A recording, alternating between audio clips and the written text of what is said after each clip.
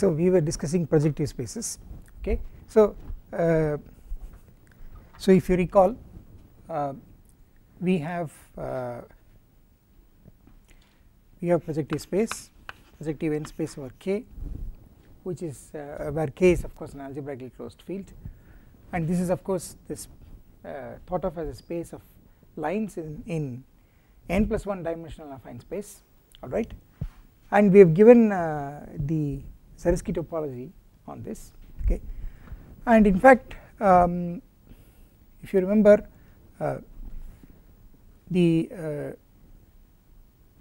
so there was a very nice picture, one giving the geometric side and the other the algebraic side. So for the algebraic side, so this is the geometric side and this is the algebraic side. So this is a picture very similar to the case to the affine case. So on the algebraic side you take the so called homogeneous coordinate ring of this projective n space, which is defined to be the ring of polynomials in n+1 variables, and it is customary to start the indexing of the variables from 0. Okay, and of course you have n+1 variables, and this is the affine coordinate ring of the projective space above, of the affine space above. Okay, so this projective space is after all affine space, the n+1 dimensional affine space punctured at the origin modulo the equivalence, which identifies all the points passing through on a line passing through the origin. Okay, all the points on a line passing through the origin in n+1 dimensional affine space are identified as a single equivalence class. Okay, and therefore in other words an equivalence class is just a line passing through the origin, and therefore this is a space of lines in affine n+1 space. Okay, and this is the homogeneous coordinate ring, which is also the affine coordinate ring of the affine space above. Alright, and what you do is that of course the important structure here is that we are interested in the so called graded structure of this ring. This ring, so let me write it as S. This S is a graded ring in the sense that S is the direct sum of its degree d pieces for d greater than or equal to 0. Okay, where SD corresponds to homogeneous polynomials of degree d. S0 is of course is going to be just k, okay, the constants which are homogeneous polynomials of degree 0, and it is this so called graded structure which is very important. And in fact what we do is that the Zariski topology is defined like this on the projective space. You start with I in S a homogeneous ideal, namely I, the condition for homogeneity is that if you take the ideal I should be the same as it should be the same as the direct sum of all its pieces intersected with SD.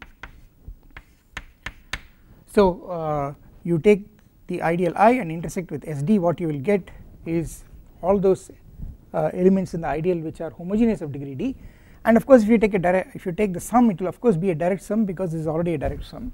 Okay, and this will certainly be a subset of this always for any ideal, but then the condition that the ideal should be homogeneous is that this is exactly equal to this. Okay, which is the same as saying that given any polynomial given any element here, each of its homogeneous components is also back in this ideal. Okay, that is what it means.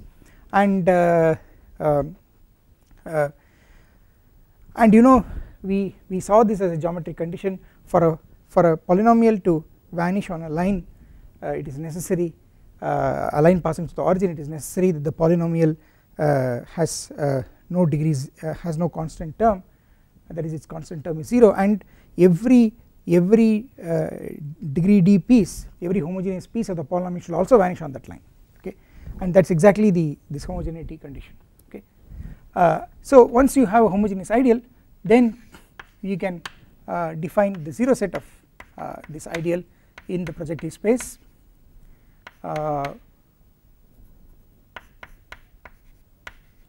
which is the set of all points here which are common zeros of all the polynomials here, okay, and of course it is the homogeneity of the polynomial which allows you to decide for sure that the polynomial vanishes at a point on the projective space. It is because it is the homogeneity of a polynomial which tells you that if it vanishes on a line passing through the origin, then it will vanish at every point on that line, okay, and so we get this, and these are the so called closed these are the closed or algebraic subsets in projective space, and this gives the projective space a Zariski topology, a topology which is called the Zariski topology.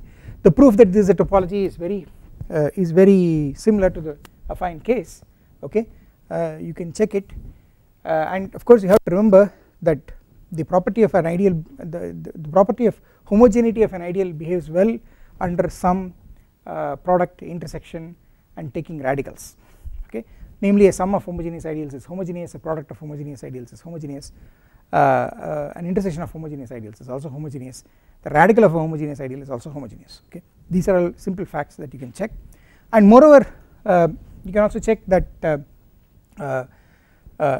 check that a homogeneous ideal is prime, you can check the primeness condition only for homogeneous products, okay. So in general if you want to check a ideal is prime, you take a product in the ideal and show that one of the factors of the product is also in the ideal, but then you can restrict this checking only to homogeneous elements if you want to check a homogeneous ideal is prime, okay. So the fact is that as in the affine case you get a very nice picture, you get you have an arrow going in this direction, and well there is also an arrow that is going in this direction, so this is the z, this is the I, and this is give me any subset y of projective space, then I have I of y, this is the set of all, so you take the set all those homogeneous polynomials which vanish on y, and then you take the ideal generated by that. So this is the ideal, so this is well, so this is the ideal generated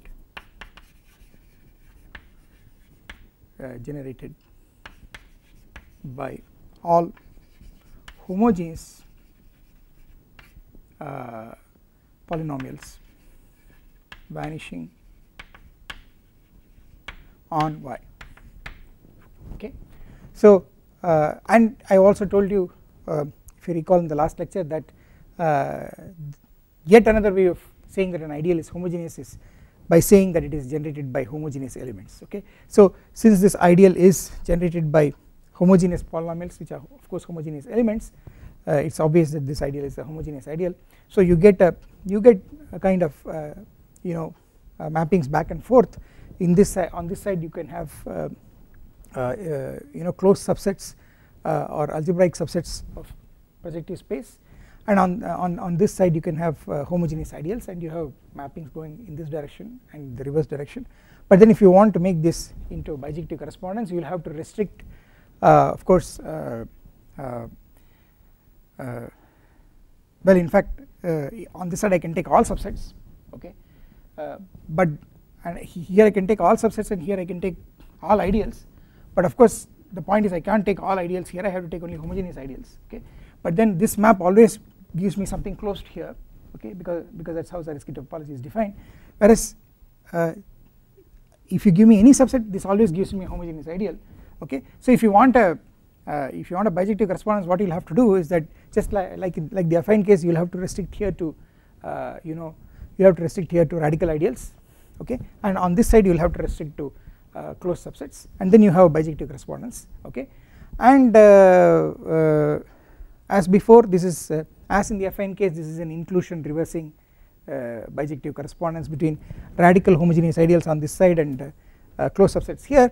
The only thing you have to remember is that you should take homogeneous radical ideals, that is the first point. The second point is you will have to leave out one particular ideal, and that is the so called irrelevant maximal ideal. That's actually the maximal ideal that corresponds to the 0 in the affine space above, of which has been thrown out when we considered the projective space. Okay, so this is a fact that I told you last time, and of course we have nice things like we have statements like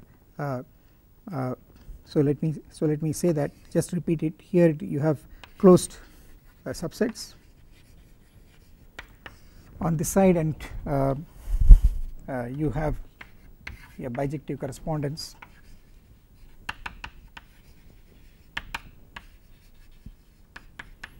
on this side. You take homogeneous radical ideals different from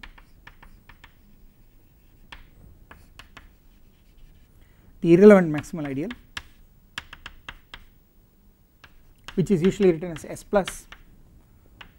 It is written as S plus because it is the sum of all the, it is the direct sum of all the SDs for D positive. Okay, if you take S1 plus S1 direct sum, S2 direct sum, and so on, what you will get is exactly the ideal generated by all the variables. So it is written as S plus. Okay, and this is called the irrelevant maximal ideal. Okay, so you have this bijective correspondence, and then of course as we have these facts like I of Z of I is rad I, and you have Ez of I of y is y bar. Okay, these are all facts that we have in the affine case. We have the and of course in one direction this is trivial, the other direction is the so called projective Nullstellensatz. Okay, and so you have a projective version of the Nullstellensatz, and you have these two facts, and you also have as in the projective, as in the affine case, you also have this fact that if you take prime ideals, homogeneous prime ideals,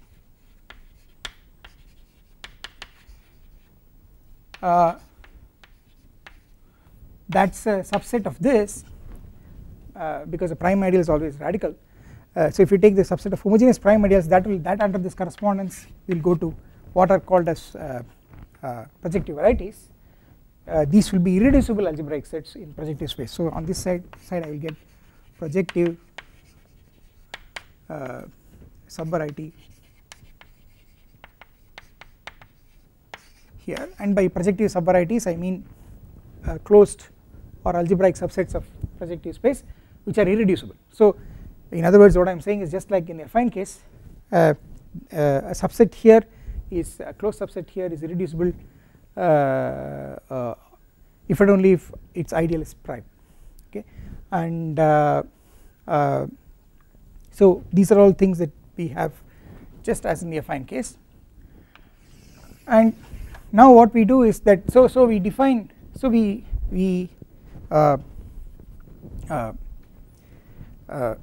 so the so what we do is that we enlarge the notion of variety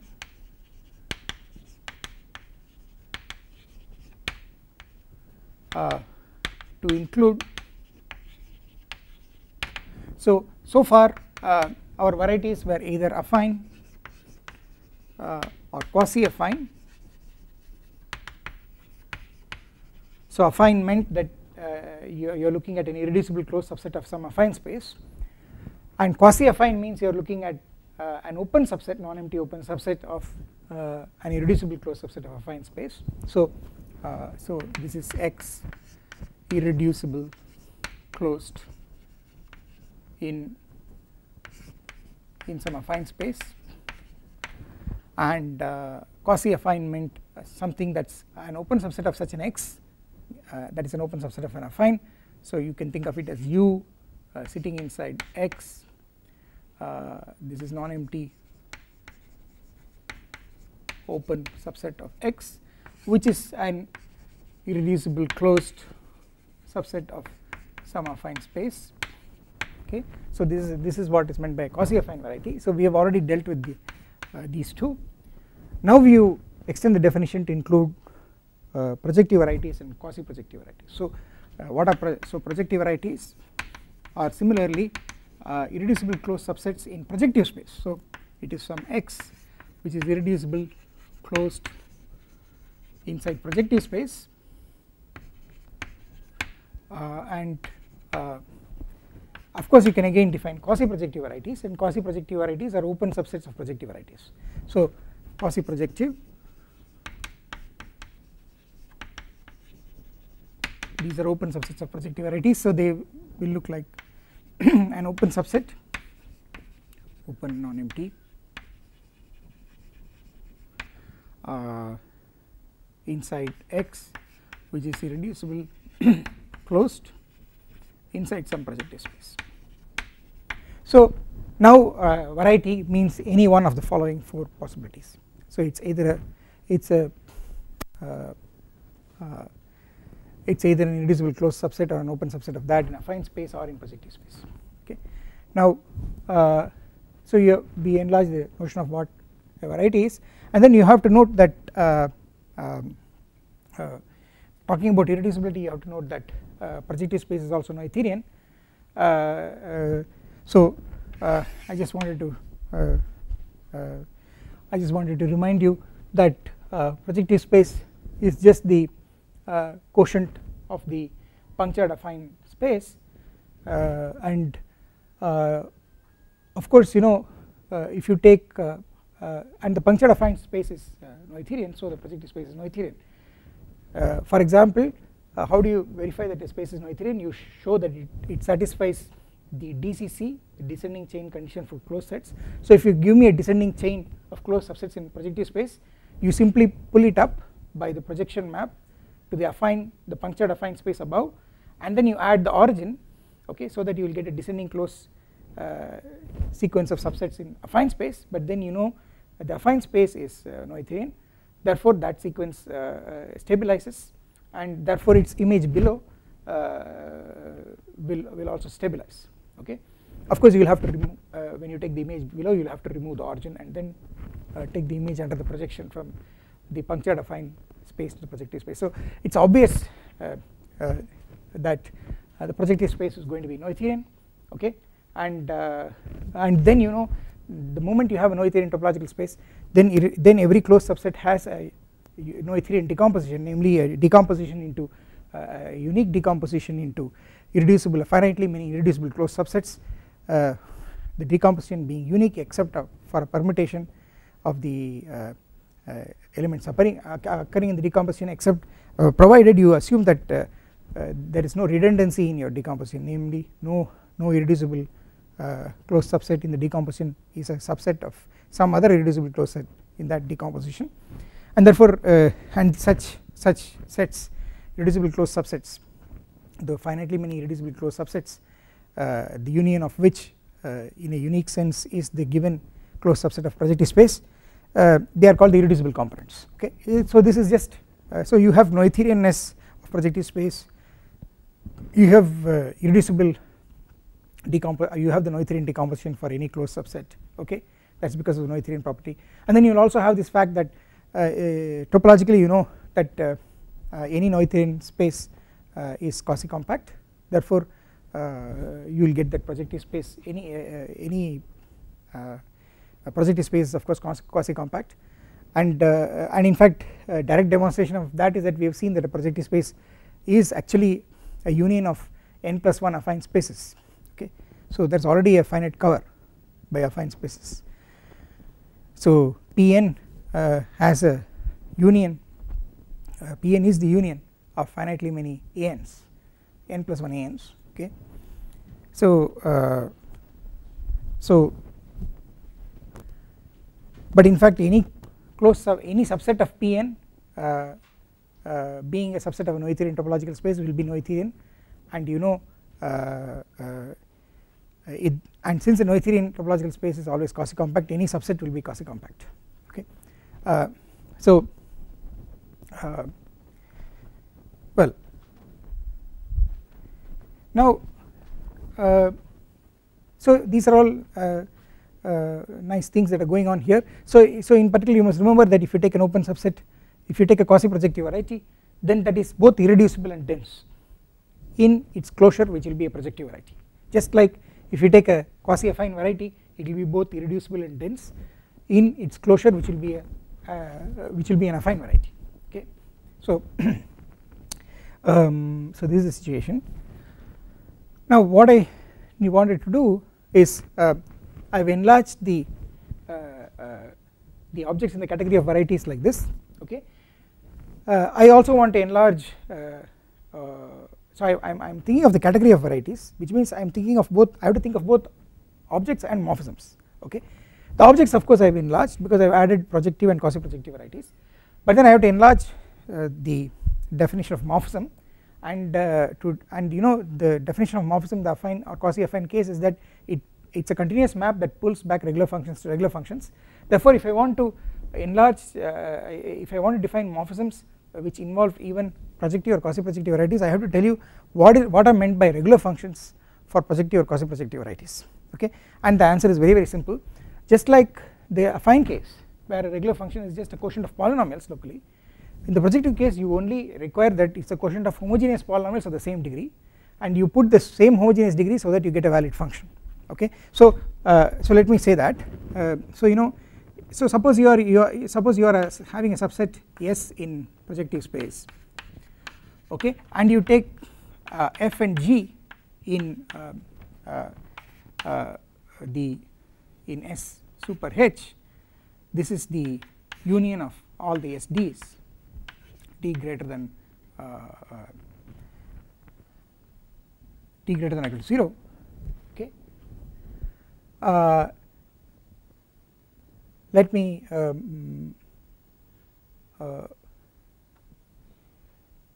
all right. So let me take d greater than or equal to 1. Okay, let me not take non-zero constants. Okay, so you take two. So I'm taking two homogeneous polynomials.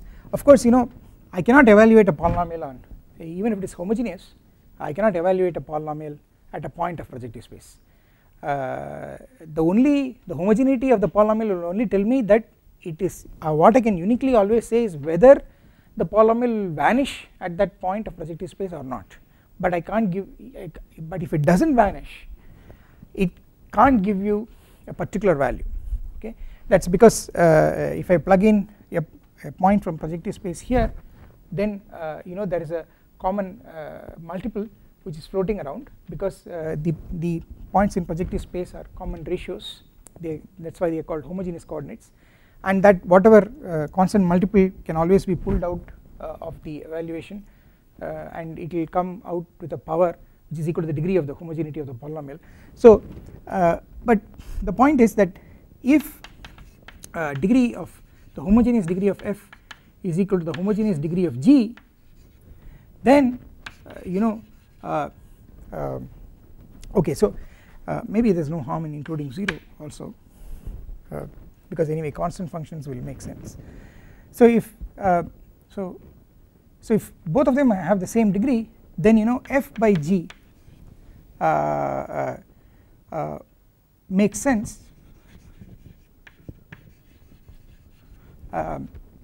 as a function into k in S intersection the complement of Z of g. Okay, so the point is that if I plug in the problem is that if I plug in a point of projective space into a homogeneous polynomial, then if I change the representation of the point, then a scalar will come out, and it will come out with a power which is equal to degree of the polynomial. But if I take such quotients, then these powers will cancel.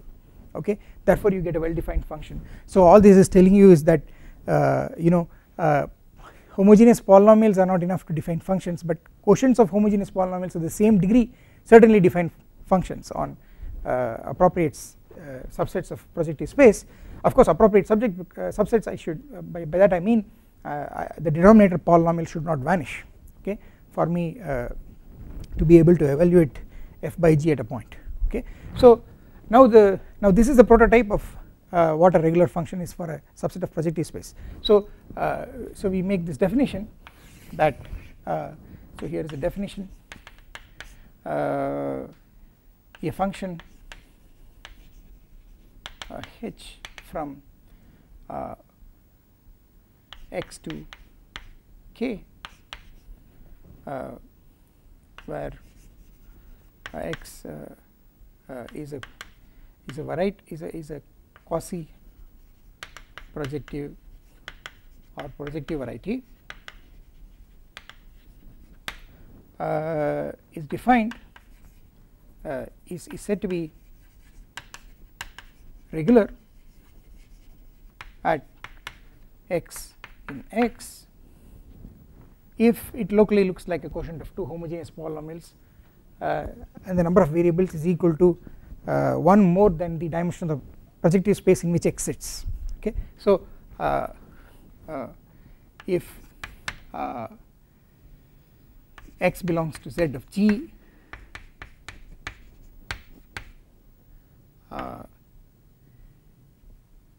where x is a subset of Pn and h restricted to ux is equal to f by g restricted to ux where ux is an open neighborhood of x contained in z oops x should not be in zg. In fact I want to divide by g and I want to evaluate it at x, so g should not vanish at x, so this has to be corrected. X should not be in the 0 set of g and this neighborhood should be contained in the complement of this 0 set of g, the complement of. So this is the definition of what a function, a regular function at a point means. Of course here f and g are in the homogeneous coordinate ring of the projective space, okay, which is well polynomials in the right number of variables. So this is going to be k of x naught. Okay. So the idea is very simple, and of course you know it's regular at a point automatically means regular in a neighborhood of a point, okay. So because you are requiring this not only at that point, you are requiring it in a neighborhood of the point. So the definition of regular function as in the affine case already says that it's regular at a point if and only if it's already regular in a neighborhood of that point, okay. So now what we do is again define the ring of regular functions on the projective variety or quasi projective variety. We define Ox as before and it becomes K algebra, okay.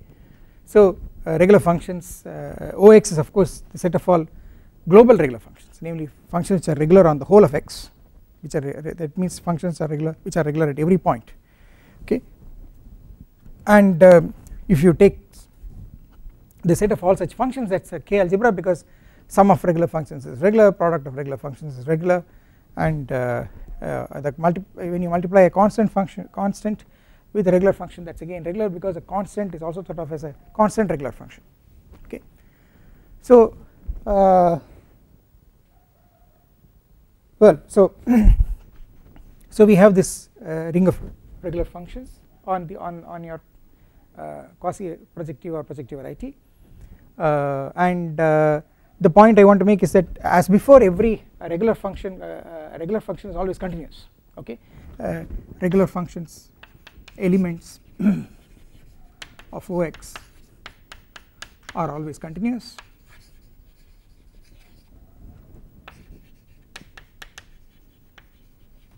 and that's again something as continuous of course for the Zariski topology. So elements of Ox are going to give I have still not defined morphisms, so let me come to that later. Regular functions of Ox are always continuous, okay, and the continuity is obvious because of it's obvious if you look at if you remember the fact that the Zariski topology on the projective space is a quotient topology of the topology above.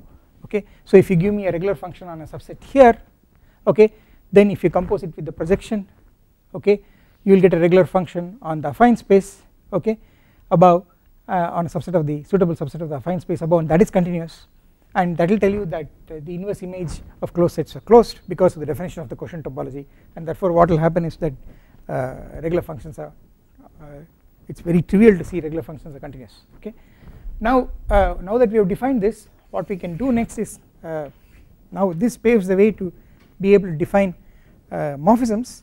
So now how do we define morphisms between two varieties? Is just this definition is the same as before. It's a morphism between two varieties is just a continuous map that pulls back regular functions to regular functions.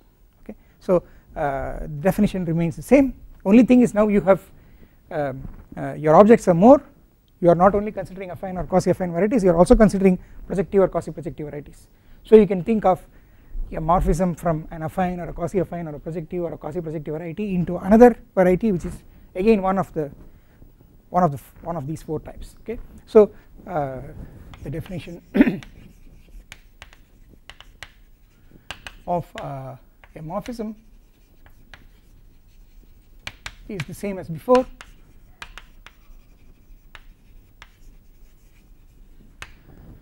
The definition of a morphism is the same as before, and again what will happen is that we again get the following important theorem: if X is any variety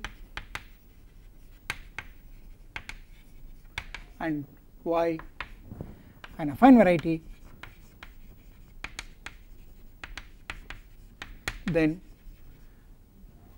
we have a natural bijection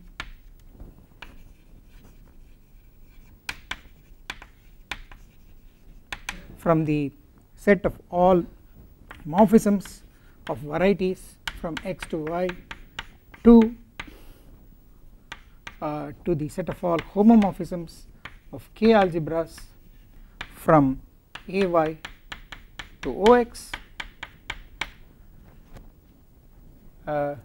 We saw this theorem where we were thinking of X only as an affine or quasi-affine variety, but then the same theorem will the proof will go through. Now if you go back and look at this proof, you will see that the same proof will work even if X is a projective or a quasi-projective variety. Okay, so this theorem still holds. The theorem still holds, and if you remember, I think I call this map as alpha, and what was this map? Well, if you give me a morphism from X to Y, then it goes to alpha f, which is just the pullback of regular functions. It is a map from AY to OX, which will pull back a regular function phi to you give me a regular function on phi on Y,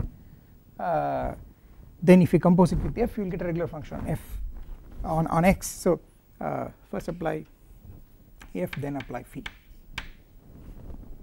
Okay, this is just the pullback. This is just the pullback of regular functions, and you must remember that AY is the same as OY. AY and OY are the same because Y is an affine variety. Okay, so the affine coordinate ring is the same as the global regular functions. Okay, and so this is the map we defined, and then you also have the inverse map which goes in this direction. And what is the inverse map? If you start with phi yeah, K algebra homomorphism from AY to OX, then what you do is that you recall that Y is an affine variety, so Y sits inside some A n, so it means the affine coordinate ring of Y is just the affine coordinate ring of A n modulo the ideal of Y. This is how you define the affine coordinate ring of a affine variety, and then and this is, well, this is going to be identified with k x1 etc. Up to x or let me put k y1 or maybe t1 etc. up to tn modulo iy, and and so you have the ti bars here which are regular functions. They are just the coordinate functions on the affine space in which Y sits, okay, and you are just a ti bar means just it can also be thought of just as ti restricted to Y, okay, because after all taking this quotient amounts to restricting polynomial functions to closed subset Y, okay. So now each ti bar will go to a certain regular function in X and use this bunch of n regular functions in X to define a morphism from X to affine space, and show that morphism actually that map is actually a morphism which factors through Y and for which the alpha is phi. So you know, so the diagram is that from Y what you do is you get a map into an, and this is given by so here is G, and G is G of Y is just phi of t1 bar of Y dot phi of tn bar of Y. It is this n tuple. So and the fact is that this factors through so I'd rather call this map as G, this as G tilde if you want, and it factors through X. Oops, this should have been X, sorry. So this should have been X, so these all should have been small x's. So this map is from X to an, and it factors through Y and through a morphism like this, and phi is actually phi, so let me write that below. The alpha of this G is actually phi, okay. So this is the inverse map, this is alpha inverse. This is how we got this bijective correspondence. You can check that the whole proof goes through if you allow X also to be a quasi projective or a projective variety. There is no difference, okay. The proof doesn't I mean really the proof really didn't depend on the fact that X was affine or quasi affine, okay. So you can check this theorem. So in particular, you know, if I take Y equal to A1, it will tell you that the morphisms from X to A1 are the same as the regular functions on X, okay. So just as in the affine case, the regular functions are the same as morphisms into A1, there's no difference, okay, there's really no difference. So the same proof works, and the point I want to make is here is a very important theorem which I would like to say in this connection. see we saw that if you put y to be a1 you will get regular functions, okay.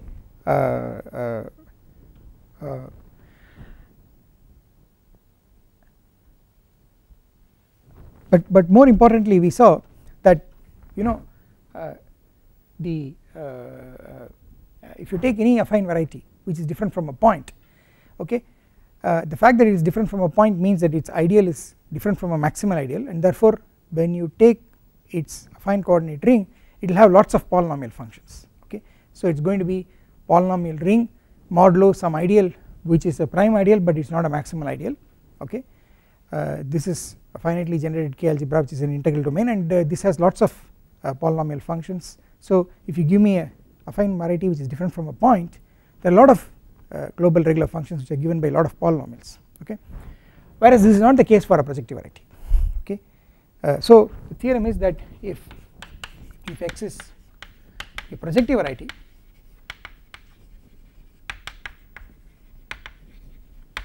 then O of X is isomorphic to K.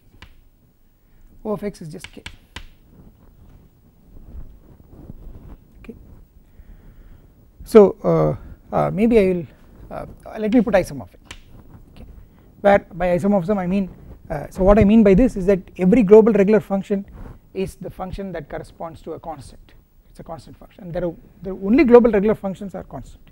So you must think of this as an analog of the fact that if you have a compact complex manifold, then the only global holomorphic functions on that will be constant, and that is just because of Liouville's theorem, okay, that a bounded entire function is a constant. So it somehow you must think of X as being compact, and therefore it does not admit any global functions which are not constant, okay. But the proof of this will require some more definition, so I will defer that, okay. But what you must understand is that if your variety is a projective variety, then it has no global regular functions, which are no non-constant global regular functions.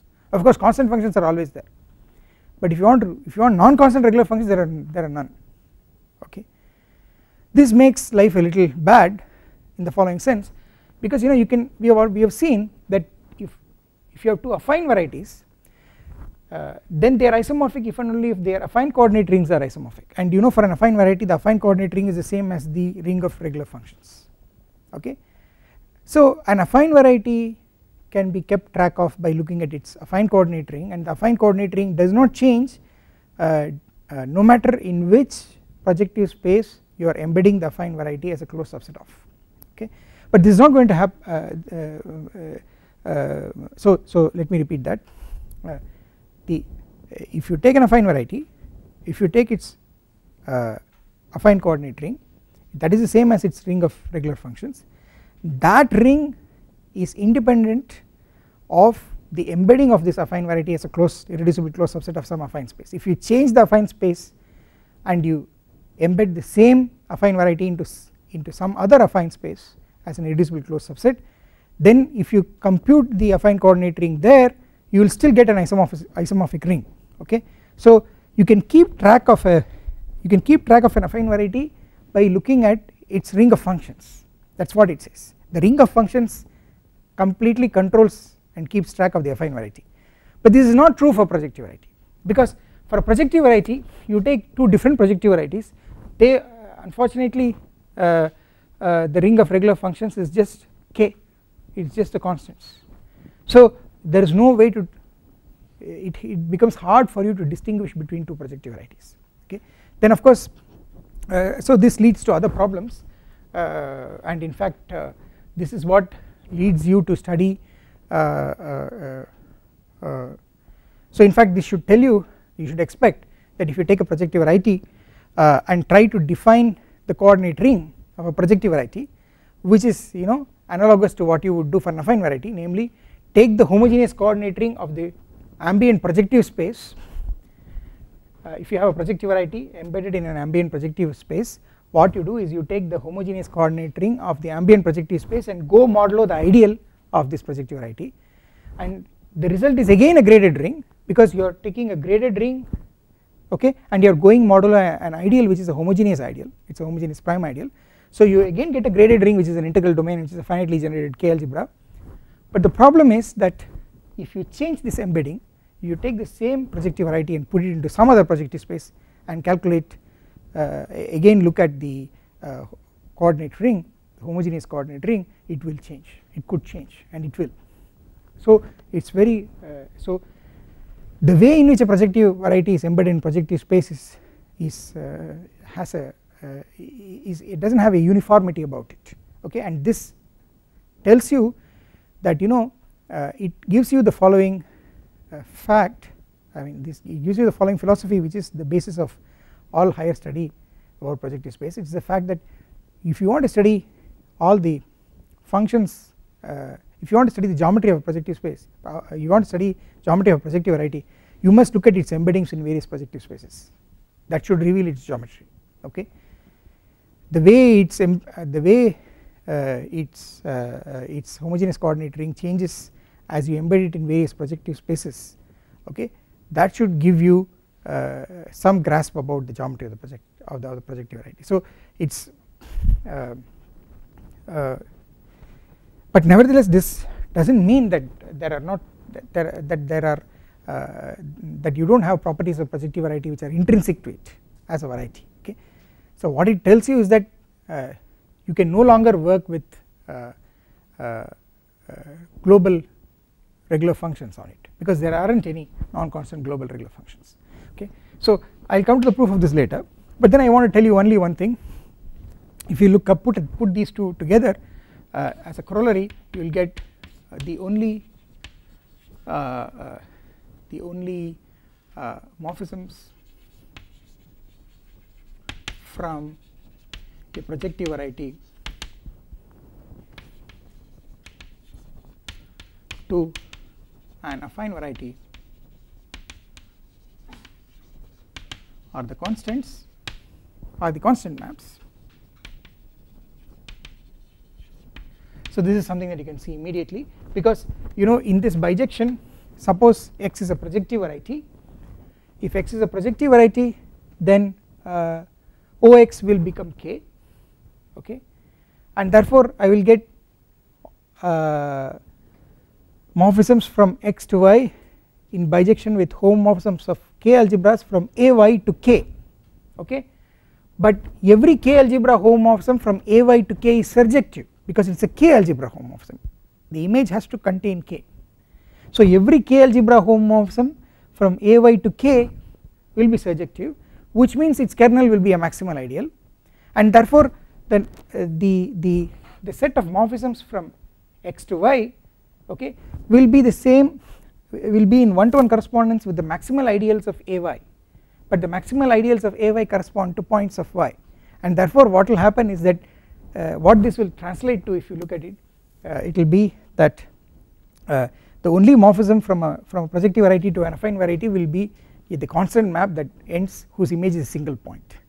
And how many points, how many such morphisms will you have? As many morphisms as there are points in the target variety, okay, and each point in the target variety which is an affine variety corresponds to a maximal ideal of AY, mod which you get a homomorphism from AY to K, that is what this bijection says. So as a corollary what you get is that the only morphisms from a projective variety to an affine variety are the constant maps, okay, there are no non-constant morphisms, there are no morphisms except constant maps, okay, and of course this also should tell you another corollary that you can get is that if a variety is both affine and projective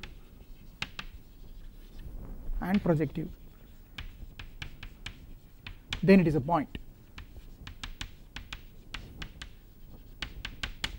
okay. This is also something that you can easily realize because if the variety is projective then its global regular functions are just constants, and if it is an affine variety then the ring of regular functions is will now be just the constants, and for what affine varieties will the ring of regular functions be constants? Only singletons which consists of points. So if you put the condition affine and projective on a variety, then you are reducing it to a point. Okay, so so these are two easy corollaries of this theorem and these two theorems. Okay, so I will stop here and continue in the next lecture.